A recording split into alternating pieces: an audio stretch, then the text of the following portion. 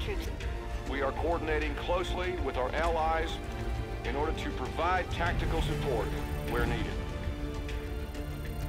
How long have we been doing this, Hendrik?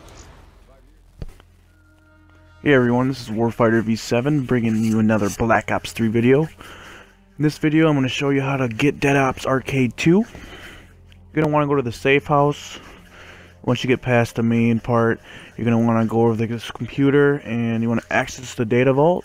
And up on the left side in the corner, it'll say Data Vault. Click on that and Dead Ops Arcade 2 should pop up.